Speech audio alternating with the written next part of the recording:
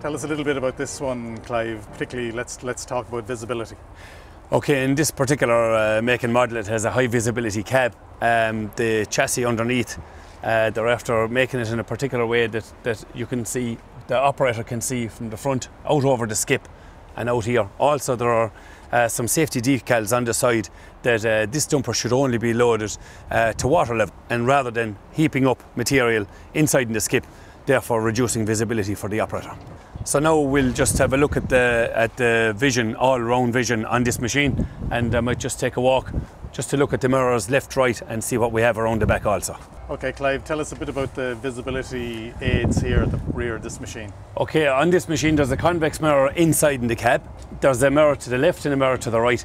These mirrors need to be adjusted by the operator each morning, or even when they come back from lunch. They should also have a look at their mirrors to make sure that they are, the mirrors are adjusted as per the operator in the seat. At the rear of this forward tipping dumper, there isn't a reverse camera.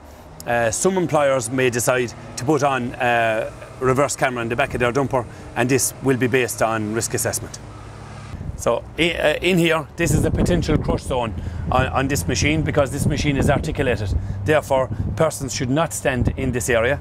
Also, for people carrying out maintenance or when transporting this machine, there's a red safety bar down here that if you take out these pins and you put one pin in here and the other one over here, then for transportation, when this machine is tied down as per EN 12195, this transport safety bar must be in place. As you can see over here, this is your max height of your load, which is water level. If you decide to heap material over here, over this height, you would not be complying with manufacturer's requirements. So again, the correct way to approach the machine and how to get into the cab is by using 3 points of contact to reduce the chances of a person slipping or falling. So here we go.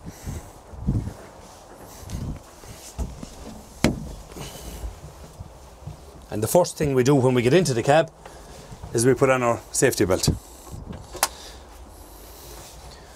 After that, we put the key in the ignition, and then we do check our mirrors and our running checks from inside the cab.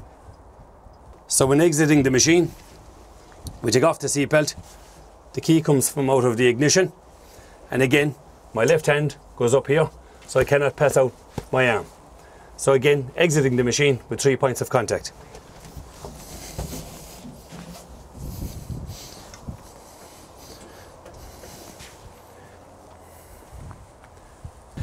As you will notice on this forward tipping dumper, it has 2 flashing beacons. The orange one is where we have items of mobile plant working on site, and this is a requirement. The green flashing beacon, where it is not a legal requirement in Ireland at the moment, this is good practice, and this will be lighting when the operator has the seatbelt on, activated. And this also will show management on site when the green light is not flashing that the seatbelt has not been activated. We also have a very important safety feature on the forward tipping dumper, which is the body prop. Some people call it a safety strut body prop, same idea. So now I'm going to demonstrate how to put the safety strut in place. This would be a job usually for maintenance personnel who are carrying out maintenance on this part of the machine.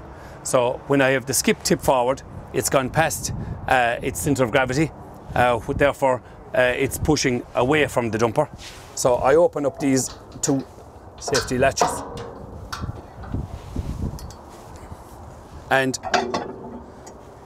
I secure this in place. There's a little strap that needs also to be fixed up just to ensure that it's correctly in position. Another item to consider with forward tipping dumpers and other machines where there are wheels is the safe pumping of tyres. Many places would have the nozzle in this hand and the gauge in this hand, so while pumping the tyre, I'm right beside the wall of the tyre. In the event of the tyre bursting, this could be very serious. So companies need to consider a safer way for pumping tyres. There are systems available on the market such as automatic tyre inflation systems, etc.